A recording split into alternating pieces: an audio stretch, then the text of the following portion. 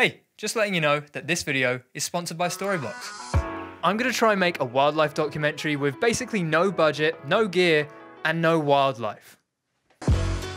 I've been obsessed with watching nature documentaries and wildlife films since I was a kid, and there is something about that moment where the music and the visuals on screen and everything just lines up perfectly to give you this gut punch of emotions that is just so incredible about them. So I want to see if I've got what it takes to create something like Planet Earth on BBC or Our Planet on Netflix and actually make people have that same feeling. But there's a little bit of a problem.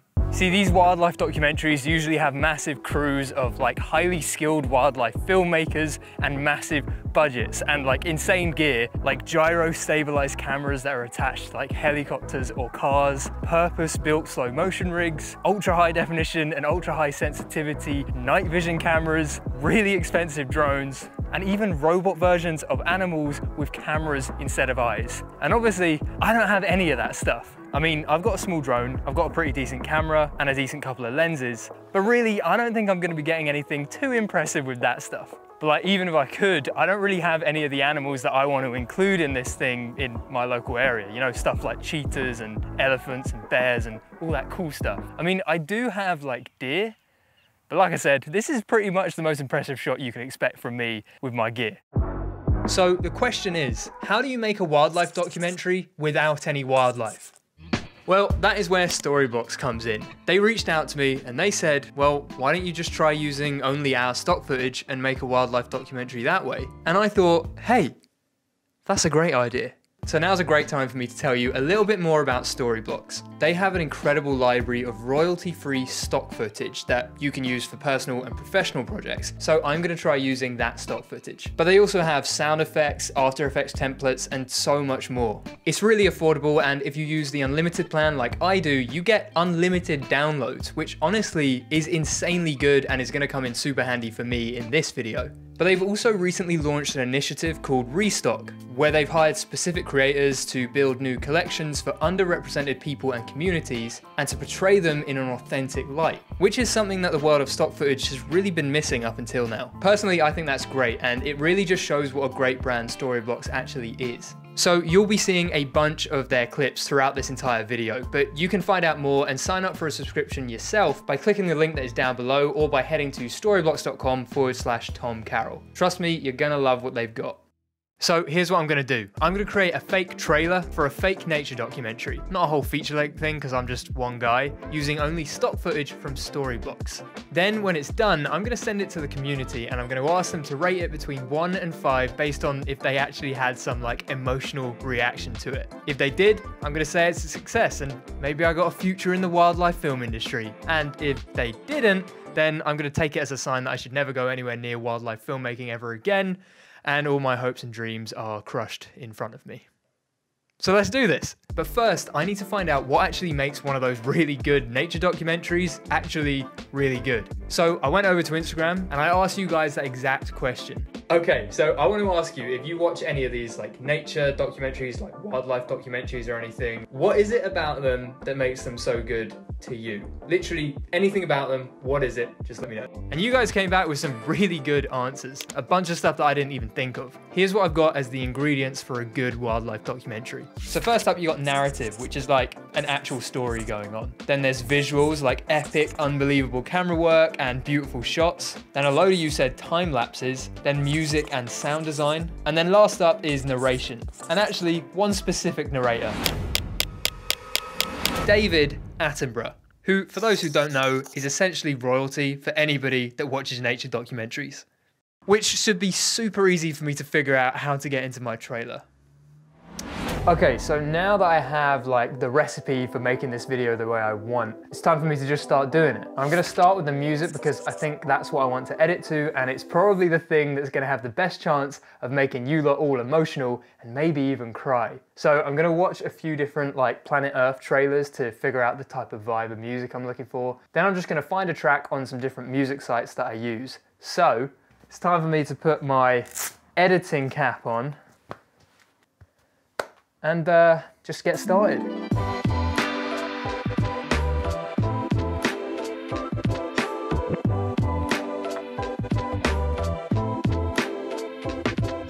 All right. Alright, so I found myself a good music track that is making me emotional, so it might make you emotional too. So I now need to move on to the main part of this and head into Storyblocks' library and then find all the footage that I'm going to use to make you lot cry. When I was doing this, I wanted to focus on that first thing on the list, narrative. So I wanted to find clips that maybe had something to do with each other, like maybe these two giraffes that are meeting each other in one clip, and then in another clip, it's two giraffes smashing each other in the face. You see, there's a nice little story going on. So I wanted to sprinkle these types of things throughout the entire edit. So then once I got all of my clips, I took them into my editor and just started cutting them together with the music.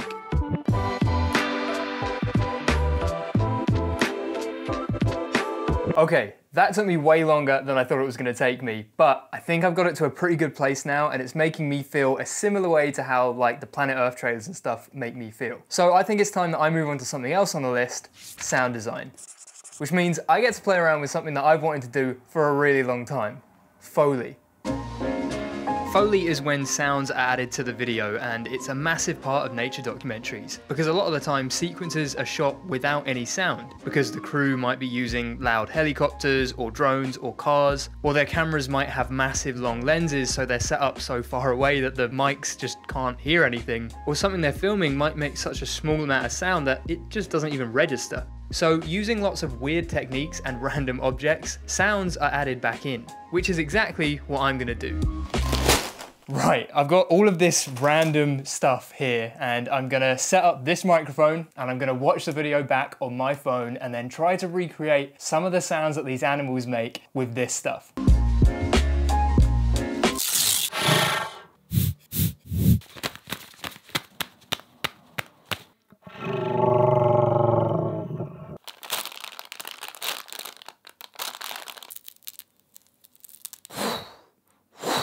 Sound effects.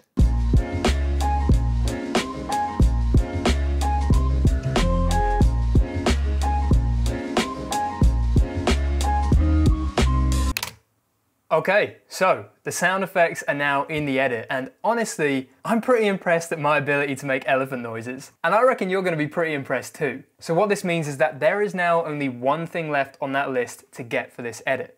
A narration from David Attenborough. Which sounds pretty tricky, but honestly, I reckon I've got it covered. Just give me 1 second. It's ringing. Davey boy, how's it going, mate? Yeah, I'm doing well, thanks. Look, I've got a little favour to ask of you. Would you be down for recording a little narration for a little video I'm working on? Oh, that's great to hear. Okay, look, here's what I'll do. I'll send you over the script in like a couple of minutes, and then if you could get it recorded for me and sent over in like 5 or 10 minutes, that would be smashing. Great, all right, Dave. Yeah, look, I'll chat to you soon, all right? Yeah, you take care too, mate. Bye-bye.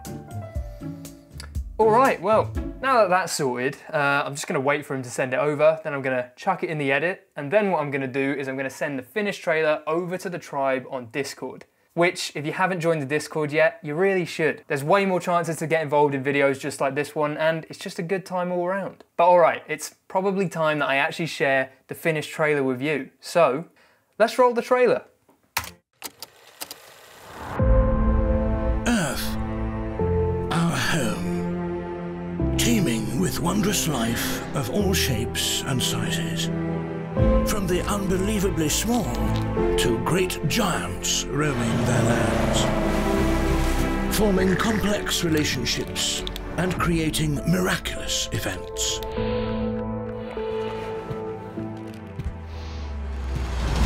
An intricate balance of wonder and awe, from the deepest depths of the oceans to the lushest heart of the rainforests.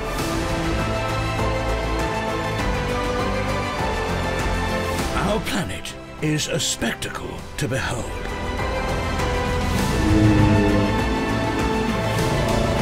This is a nature documentary of our natural world of nature on our blue planet Earth 2. And there it is. Honestly, all jokes aside, I'm pretty happy with how it turned out. I mean, considering I had no wildlife and I made a lot of those sound effects with my mouth, it turned out pretty well. But I mean, maybe one area that needs a lot of improvement is the title of the fake documentary. So you lot should leave a comment down below with your better titles for this fake documentary. But okay, it's not actually down to how I thought it went, it is down to what you guys thought. Okay, so when I sent the video to everybody on Discord, I also asked them to rate it from 1 to 5, with 1 being the lowest emotional response and 5 being a massive emotional response. And I just did all the calculations and I'm about to press enter on them, so we have a grand total score of 3.2. Which, okay, is not like the biggest score, but on a scale of 1 to 5, I reckon 3.2 is pretty respectable. So I am gonna call this a massive success. So because of that, that means 2 things. 1, you can create a nature documentary without any nature around you. And 2, I might still have a chance at being a wildlife filmmaker when I grow up, which is pretty exciting. And I don't have to watch my hopes and dreams be crushed in front of me, which is always a great result.